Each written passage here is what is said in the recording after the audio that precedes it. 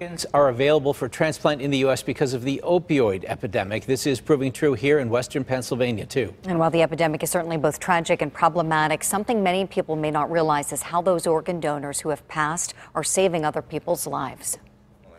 At 25, Marty Brown is living what is his second chance at life. In such a tragic situation of, passing away suddenly, I've noticed has given the family, peace and has able to help them through their, their grieving process. Born with a congenital heart disease that progressively worsened, Brown spent his early 20s on a waiting list for a heart. When he got the call, it was for a high-risk heart from a young man who died from an overdose. They asked me if I was willing to accept the heart because any heart, offer that they give you, you can always decline it.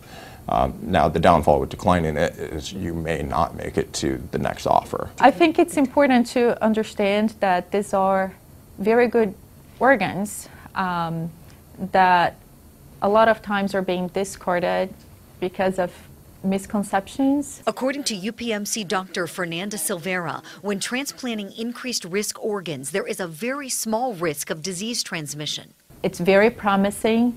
There have been a few pilot trials done that showed that if transmission of hepatitis C happens in that setting, that we can treat the recipient and cure that recipient from the hepatitis C, and they are not going to develop chronic hepatitis C. Allegheny County Chief Medical Examiner Dr. Carl Williams has witnessed how dramatically overdose deaths have increased with the addition of fentanyl. Yes, there's an increasing percentage of otherwise completely healthy, starting at 20, 30-year-olds, that the only other reason that we might be likely to get their organs is motor vehicle accidents. If those individuals choose to be organ donors, someone like Marty Brown may have a second chance. It's just a whole new source of good, viable organs that wasn't available to us, again, 10 years ago and even 5 years ago. Since Marty received his new heart in the fall of 2016 at UPMC Presby, he met his fiancée. He went back to work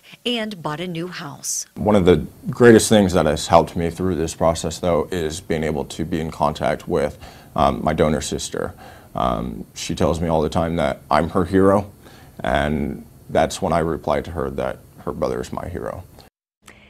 Marty also told me that he and his fiancée are inviting his donor's family to their wedding in October. Isn't it interesting how out of a tragedy there comes a life-saving transplant and solace for the donor's family? Yes, Ken. A lot happened there. We wish them well.